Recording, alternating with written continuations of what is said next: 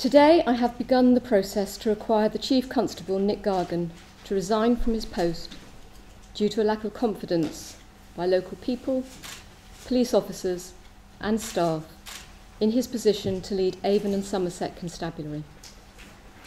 It follows an independent misconduct panel finding Mr Gargan guilty of 8 counts of misconduct and recommending the highest sanction available of 8 final written warnings.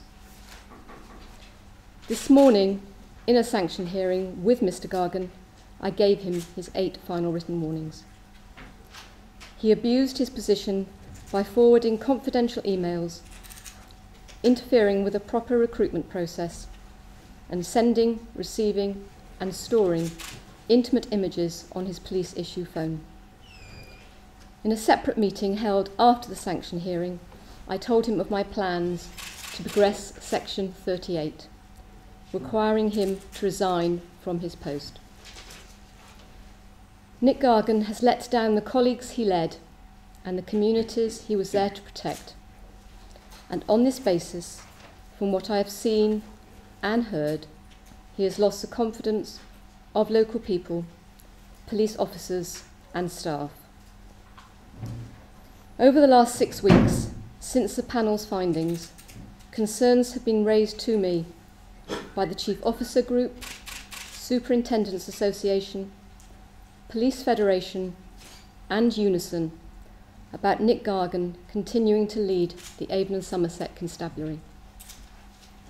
As the Chief Constable, Nick Gargan should have led by example and demonstrated the highest levels of integrity, values and professional behaviour.